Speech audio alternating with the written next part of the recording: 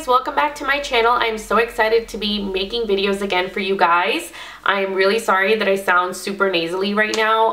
I've been sick for the past couple days and I have been sleeping it out on my couch, and I kind of had to just, you know, get out from underneath the covers and try to make you guys some videos because I've been like just sitting and watching YouTube videos all day.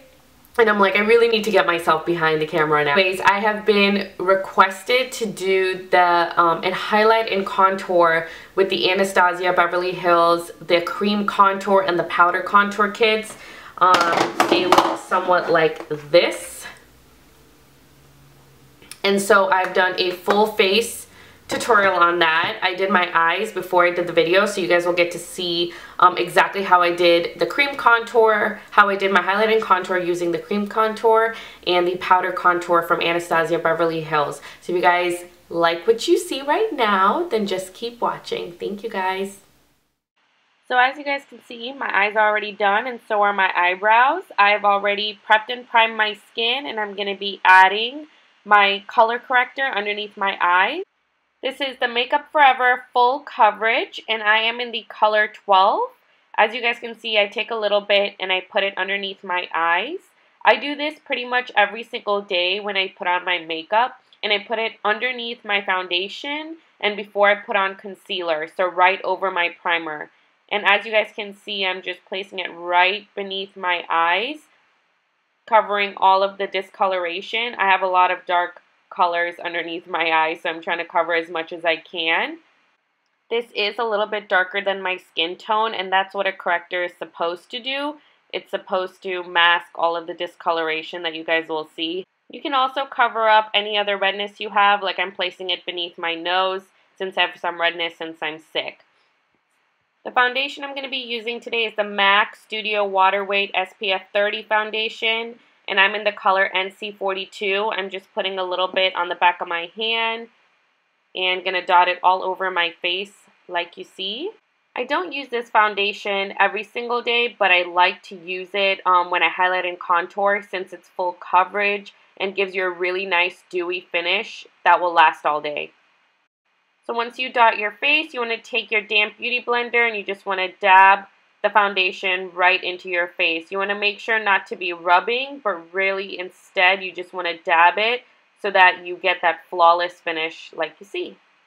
So we're going to get right into contouring. I use this flat brush as you guys saw, and that's the cream contour kit that we're going to start with.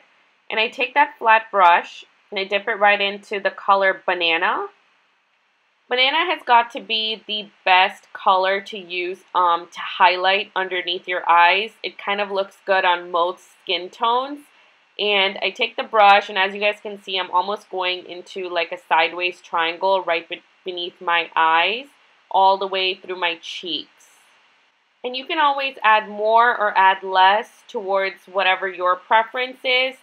Don't be afraid to add this color on because it's not actually going to be very cakey. And you'll see in the end how it looks. It does not look cakey.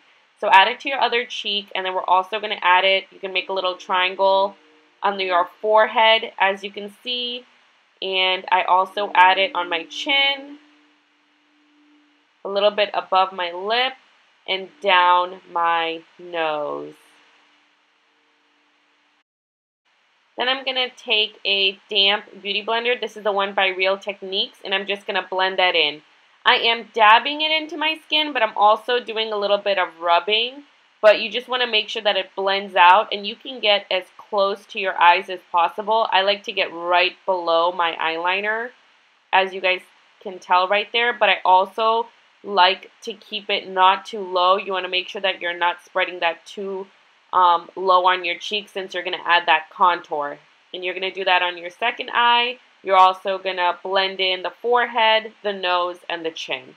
Some people like to use a brush to blend in all of this makeup. I prefer the beauty blender because I think it makes you look more natural and gives a more airbrushed look. So that's why I prefer to use the beauty blender over a brush to kind of blend in all of this cream contour. So now we're going to go ahead and contour. I mix the two colors, Java and Light Sculpt, and I use the same brush that I was using earlier. And as you can see, I'm showing you guys exactly where I'm going to be contouring. I make the face, I know it's funny, and I find those lines right where my cheekbones are, and I draw in with that contour right where my cheekbones, right below my cheekbones with that color. And this color is a very gray brown color, but you have to remember what you're trying to do is create a shadow, and that's the point of the contour.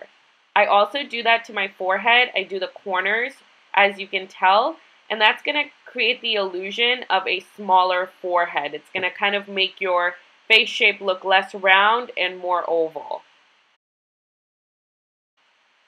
You can also add the contour to your chin. It will give you a more defined jawbone. And I also put it to my nose. This is not something I do every day, and that's why you'll see that I kind of struggle with this. I'm not that good at contouring my nose. And then I take my damp beauty blender, and once again, I'm going to blend it in. You want to blend this into your hairline. So blend backwards into your hairline so that it does not look very streaky on your forehead especially. And I'll do that to my cheeks and my jaws, and I'm going to be using a brush to contour my nose. And if you're a beginner at this, you can always add a little bit and blend it, and if you feel like, you know, it's not enough, you can always add a little bit and build the contour and the coverage as you like it. So remember that even if you can't see it too much right now, we're still going to add the powder on top. But just to let you guys know, I don't actually contour a lot, and I don't put too much contour because I like to keep it a little bit natural. So now onto the nose. I'm going to be using this flat top brush, as you can see, and I'm just going to be chiseling it onto my nose there by the contour. And I just go in sort of circular, straight motion. So now I'm going to take a damp beauty blender. I'm going to dip it right into that banana powder. This is in the powder Anastasia kit. And I'm going to dab it right over that cream contour. It might look like nothing, but I'm actually putting quite a bit on there, and this is going to set that cream contour and highlight that we just placed onto the face. So this is the banana powder in the powder kit. And I'm putting that right over everywhere I put the highlight. And then I'm going to use this chiseled brush, and I'm going to add it into that similar brown color in the powder kit. And I'm going to add that over my contour. I really like using this brush because it gives you a very defined and chiseled contour. And then I'll go in with a different brush after, you guys will see, and I'll kind of blend that out. But getting this right below my cheekbones gives that very defined contour. You guys can see that. Then I go in with this brush from Real Techniques, and I kind of blend that out. And you want to make sure that you're blending up and not blending down. But blend it out. And don't get too much in the way of that highlight that we just put in there.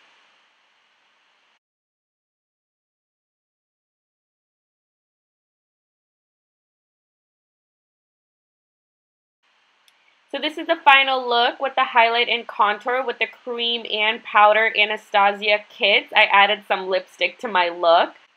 You can always wear this look as it is, or you can add some highlighter to that matte highlighter of the Anastasia one. The one I'm using right now is Global Glow, and I'm putting it on with a fan brush.